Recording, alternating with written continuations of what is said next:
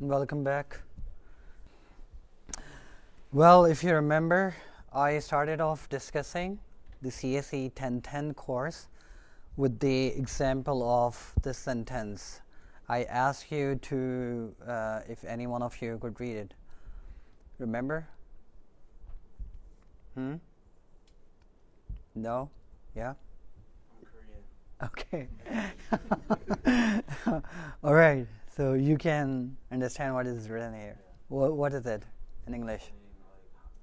It's like a greeting and to not sleep, right? Yeah, exactly. Yeah. So I started off this discussion and I plan to change the sentence, but I thought to keep it.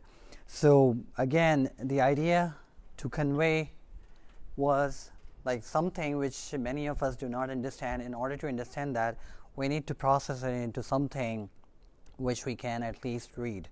So here you can at least read, but still do not understand it, right? So we need to go through another process to turn it into something which we can not only read but also understand. And this is what he has actually translated already.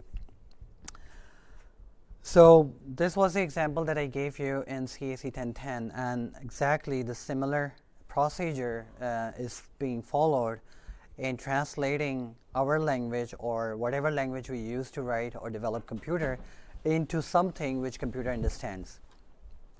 So here we use something like this: A equals B plus C plus D to write an instruction, and a piece of software called compiler translate it into something which you can read, but still you may not understand until and unless you learn that language. Okay, and then another piece of software called assembler converts it into something which computer understands. That is called the machine language or the machine code or the numbers simply.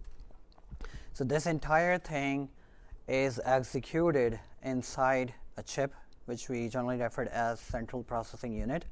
And then central processing unit is a part of a computer, which is the main computing system among all other peripherals. So this procedure is exactly similar to converting the high-level language that you use to communicate with a computer.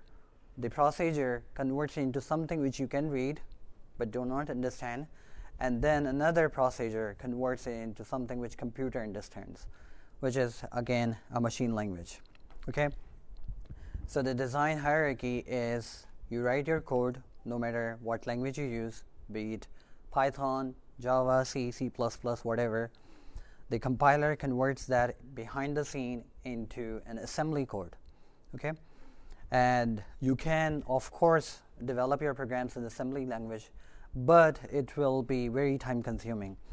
But in past, like a couple of decades ago, people used to program in assembly language. Then assembler converts this assembly language into this machine code, ones and zeros. Does anybody have any idea of what does this 1 and 0s represent physically? On and off. What do you mean by on and what do you mean by off?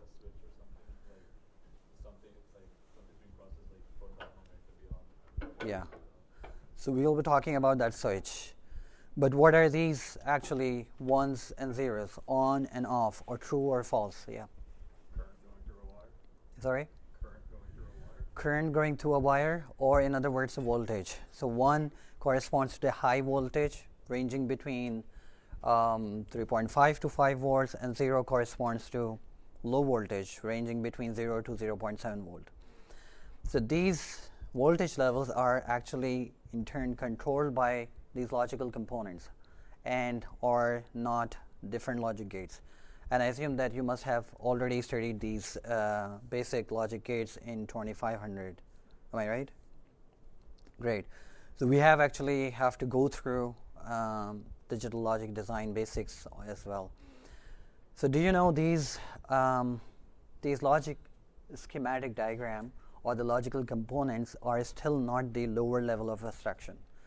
We have further deep down, these logic gates are composed of something. Does anybody know about what are these gates are composed of?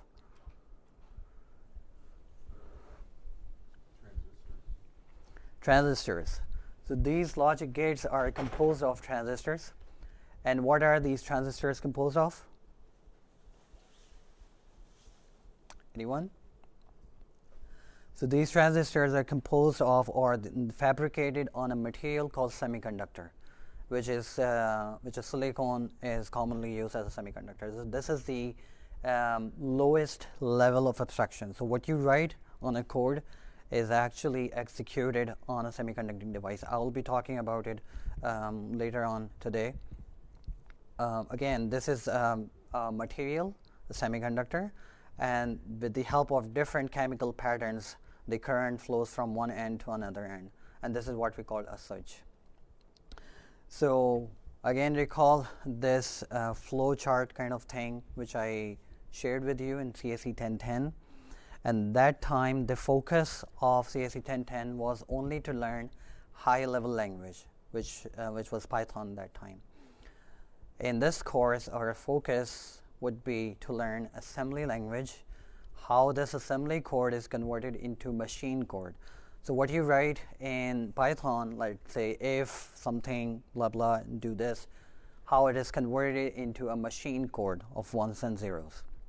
So you would know what you write and what computer understands, and then how machine codes are executed on logic gates. So logic gates is actually not the main component of this course, but we need to understand the logic gates. We need to understand how they are connected together to form a circuit in order to build up our knowledge of computer architecture. Okay? We will not be discussing at the transistor levels and the semiconductor level.